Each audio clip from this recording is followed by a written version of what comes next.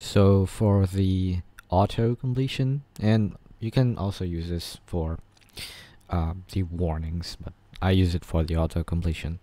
You can, well, something like this, right? Can, and then it'll auto complete. That's pretty useful. And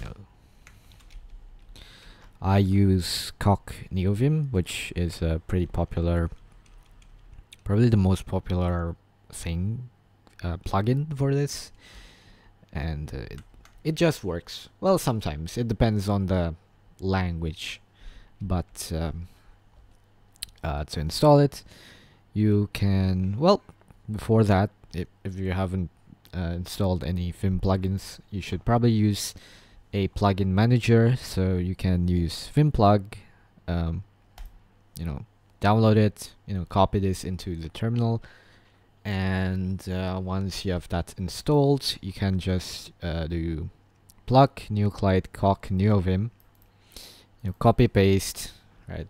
Put the thing in your vimrc, and then well, for the C plugin, we are using coc-clang or coc-clang-d. I'm not sure, but you can do coc install coc-clang. You can actually see it here. So coc-nvim is not, it's not a C thing, right? It just provides the auto completion. It's like a template, right? So you actually need another plugin that connects it to your language. So if we see extensions here, sometimes there are already plugins that connects coc-nvim to the language, right? We have coc-clang-d here, but sometimes not.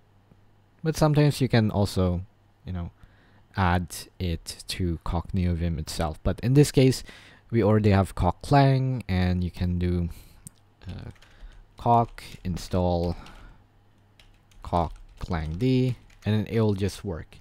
And then if you want to customize it, you can go to your coc settings.json. So this is probably in your .config vim file, and you can do coc-clang and whatever, right? Clang-d, and you have all the options here. But to get these options or auto completion for the JSON, you can use, I think, coc-ts server, because it uses JavaScript or something, and you're pretty much done. But I also use a static analyzer with dense analysis ale, which is also a pretty nice plugin because it just works, and by default it supports many tools, like many CLI tools, which it will use to produce the warnings. And again, for that you can just install it by doing plug dense analysis ale, and then if you want to set it, you can do it by setting the variables. So if you have installed ale, and then actually I guess we can see this. So if we go to a .c file here, and colon ale info, you can see if you are actually, if it's actually running, right? So here it already supports CC, CCLS, clang-d, clang-tidy, sleepy check, etc. And here you have all the variables you can use to configure your dense analysis ale.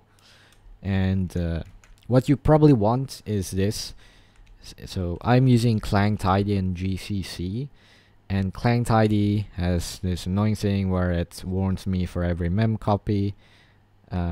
Actually, let's disable this, and I think it should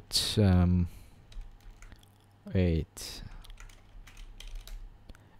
Swap. Okay, I don't know what that was about. But if we do mem copy, I don't know,